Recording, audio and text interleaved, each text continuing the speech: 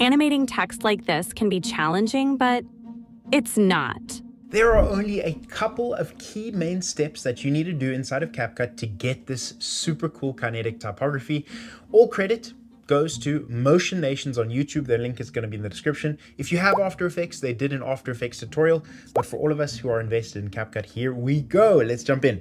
All right, so this is CapCut Desktop, create a new project. So I'm just going to bring in a white JPEG, and that's going to kind of cover our whole background here. I'm going to change my ratio to 16:9 and just zoom in a bit on my white JPEG. Bring in your default text layer, and I'm going to say animating text because that is our first line. I like Visibly extra bold, and we're going to change the color to black so that we can see it on our white background. And I'm going to give it a couple of frames in the beginning and bring it in about halfway through that second. And the next thing we need to do is apply an animation for our first text layer. I'm going to use something called bounce left. I think that really looks cool, kind of stylistic. And we can change the duration based on how long or short your voiceover is going to be at the bottom here. The next thing we need to do is add our second text layer. We're going to make this like. We're going to disable our animation so we can see the text. And let's change the font to how we had it in the reference. Let's make it a bit bolder and change the color. We're just going to drop the size a bit and position it in the top corner like this. Now what's cool about CapCut is there's stickers that you can use to draw emphasis on things. So if we scroll down to emphasis, you can see there's a bunch of arrows. I like this red arrow. It's got an animation to it. So I'm going to click the plus icon to add it to the track. And let's go ahead and change the curvature and resize it so it looks not too intrusive. We're starting to get the picture. I think we need a animation for like. So let's go to like and find one called boing. I really like that. And let's bring in our arrow a couple of frames after and apply an animation to our arrow, like bounce in. That looks really good. From here, it gets really fun. I'm going to highlight all my text and drag them to the end of my timeline. This just gives us the ability to have a longer timeline. And let's do this and cut off this back end of our text. The longer your voice note is, or the more text you want to use, the longer your timeline has to be. From here, I'm going to highlight all my text and click Alt-G, and that's going to create a compound clip. Now all of those clips are meshed into one. Shift the text over because like is now off to the side. So as like pops up, we can go to the first frame where it pops up and add 2 keyframes, one for scale and one for position. Use your arrows on your keyboard to toggle a couple of frames and add some more keyframes. From here, we can just drag that text slightly off to the side. And what you'll see is it's automatically animated that position. Make sure that these keyframes are smooth. So click on your compound clip and hold down Alt-K. And now under your X axis, we can double click on that and that'll open up your keyframe panel. Go to your first keyframe on X and highlight it, and then just add a auto curve on that keyframe. Go to the end, click on the keyframe and add an auto curve. This is going to give us a much smoother motion than we had before. From here, it's time to add our next text layer. So I'm going to go into my compound clip, highlight one of my text layers. I like the black text layer, so I'm going to highlight that. Turn off my animation, and this is our next word, which is this. This is meant to be a word within the sequence that brings attention to the sequence as a whole. So I want its size to be much bigger. I'm going to drag the text underneath just like this, and we can animate that as well. So go to my animation, and I really like the animation zoom in. The duration of this is a bit long, so I'm going to drop it to 0.3 seconds. From here, I can highlight this and the compound clip that we just made. Click Option G to make a new compound clip. You can see now our frame is relatively full in terms of how it looks for text, so we need to add some extra space. Go back and copy this. Go back to our main timeline and drop a new text layer onto our timeline. And our next word is can. I'm going to bring can just up to where this animates, so we keep that motion. And what we need to do now is create some more space. So I'm thinking for can, I want it to be just under this, something like that, but you can see we don't have enough space. And let me drag that size a bit smaller and drag it right there. Just before can comes in, we need to add a scale and a position keyframe. Use your arrow keys to drag a couple of frames ahead and add 2 more keyframes.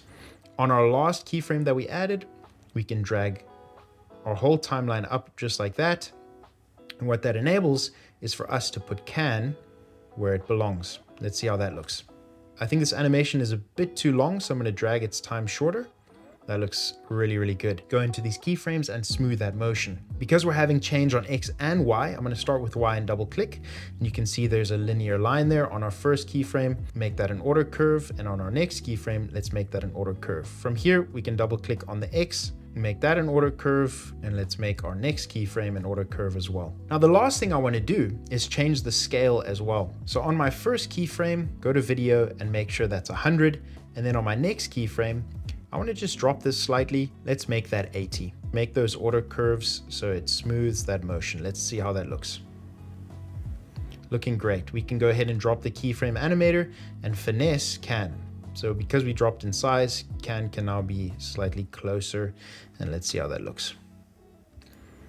And you know what? Highlight those text layers once you're happy with how that animation looks. Alt-G to make that a compound clip. Now, with CapCut, there's a limit to how many compound clips you can make before it stops you making compound clips.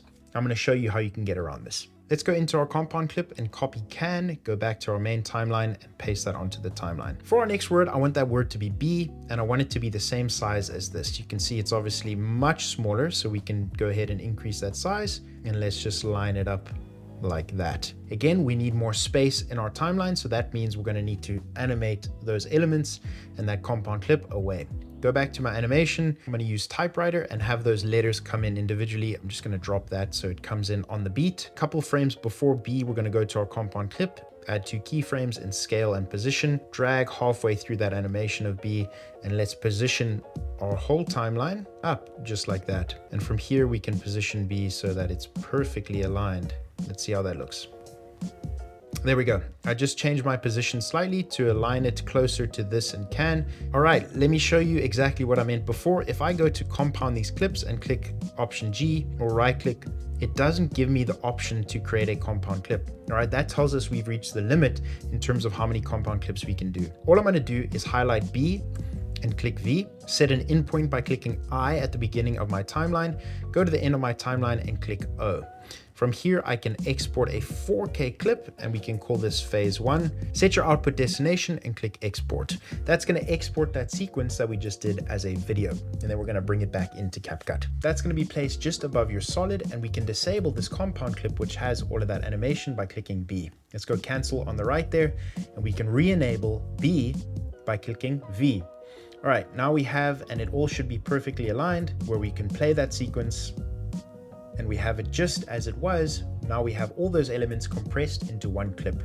Again, if we need to make any changes, we still have that compound clip, so we can go in there and make any changes and do another export if we need to. Let's go ahead and disable that.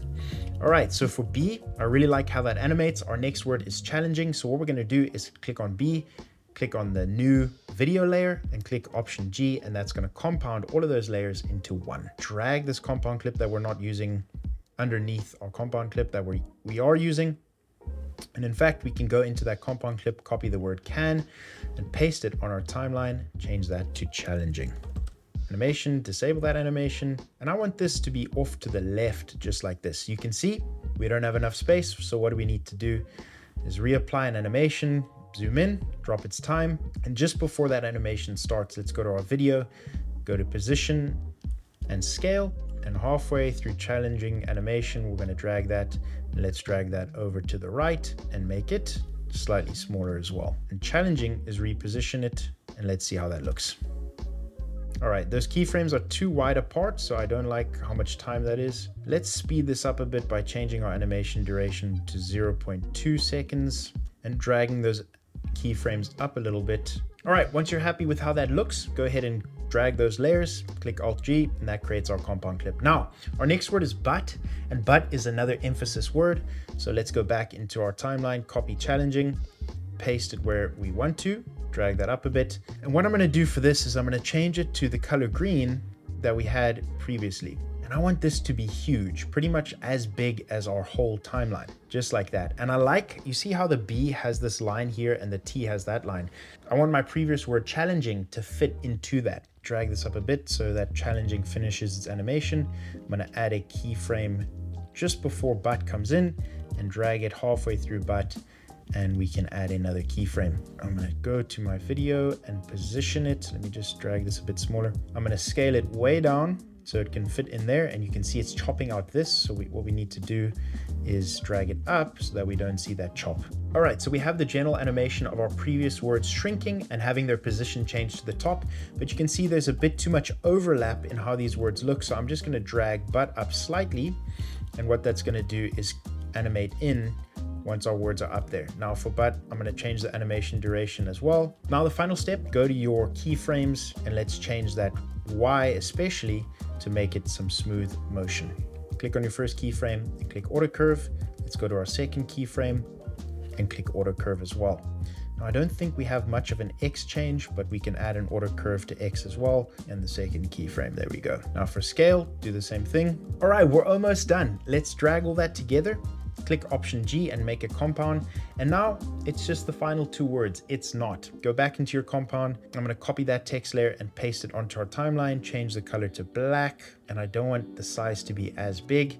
Our next word is it's. You can see I want to put it right next to the B, but there's not enough space. So what do we need to do? We need to animate this. A couple keyframes before, go to video, scale and position. Toggle a couple keyframes afterwards, scale and position. And all I'm going to do is drag this to the left so that it's can place right in the middle. All right, you can see here we cannot make another compound clip. It's not letting us because we've reached that cap. What I'm going to do then is just compound it's and animate it the same way that we do our previous text. So we need to shift it over a little bit more for it's not. So I'm going to go to my primary compound clip, go to video and animation, add a keyframe, go a couple frames ahead and add another keyframe. This is going to make sure that our time here is still. And then once we reach our second keyframe, we're going to go a couple frames ahead and add some more keyframes and then drag these over to the right some more. What we can do then is line up it's, the word it's, and that compound clip with our other keyframes. So I'm going to go to my first one, add this keyframe, go back and click on this clip and line up our timeline to our second keyframe, go to video and add that second keyframe there as well. Now, if we just drag it's right over, what that's going to do is it's going to align the motion of our previous word with it's. From there, we can go back into the it's compound clip, copy that, and let's add text layer. And for our final word, we're just going to add not. And we want it to show up just before. So let's go ahead and drag that right there. And you can see our position of not is slightly off. So I'm just going to drag that over to the right. Last but not least, animate your keyframes and make them smooth. All right, one of the final steps from here, we're adding some extra flair. Go add an in point in the beginning of your timeline and an out point at the end of your timeline. And we can export the sequence and call it phase 2. Let's go ahead and export that and line it up with the beginning. Disable all our other clips. And on phase 2, we're just gonna add some motion blur. And that's exactly how you do kinetic typography from CapCut. I hope you found this enjoyable and super informative, and I'll see you in the next one. Cheers.